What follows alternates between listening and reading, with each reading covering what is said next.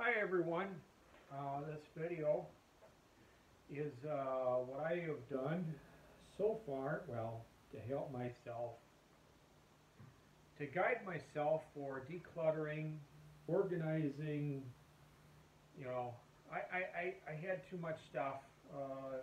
December of 2012, my doctor said to me, Boyd, I think you have Lyme. Let's start testing. Lyme as in Lyme disease. And I was diagnosed with Lyme disease the following June of 2013.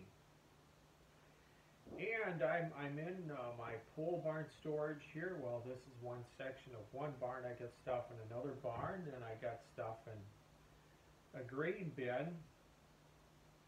And I thought, Boyd, it's time to do something. You have too much stuff, too many projects, too many this, that, and all that. And I thought, it's time to get rid of stuff. Well, I have gotten rid of a lot of stuff in what was almost 8 years ago from now. 2 years ago, I thought about this idea. Since duct tape, you can find duct tape in just about any color now. And at Menards, I bought 2 of these last night. And I already have my duct tape on hand. Here's 6 rolls of duct tape. A red one, dark green one, bright green, silver, pink, white. Well, there's more colors I could get. Different blues, oranges, yellow, brown. There's even more that I could do than here. Walmart carries different colors of duct tape, so does Menards, but this is what I made 2 of these tonight.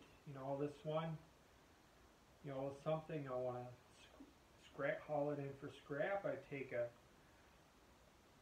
strip of red duct tape, rip it off, put it over the item, and that's something to haul in for scrap. This is something to sell. The dark green, bright green is something I'm going to recycle, whether it's chemicals or something reusable.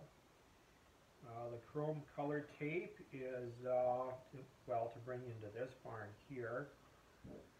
And pink is for trash. Well, this is white tape. You can't see it too well because this sign, backside of the sign is white.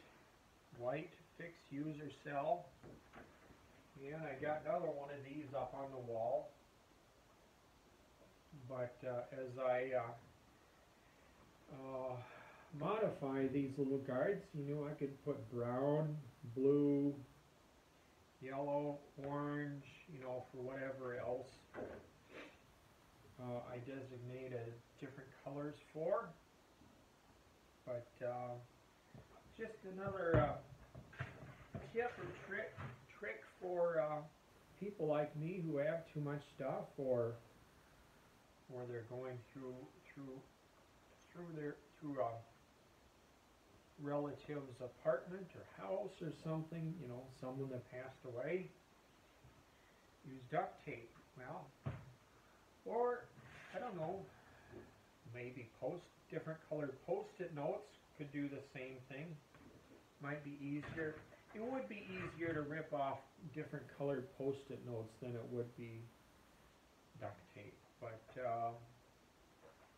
I use duct tape, and I use scissors. You can even use a marker.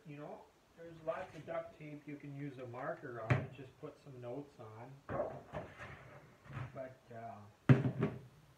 this is what I've done. This other sign's going to go in the other barn. I could probably make a 3rd sign and put it in there's a grain bin I have stuff in, but I'm planning on moving stuff out of the other barn, and some of it into here, some of it into the grain bin, and some of it's just gonna go.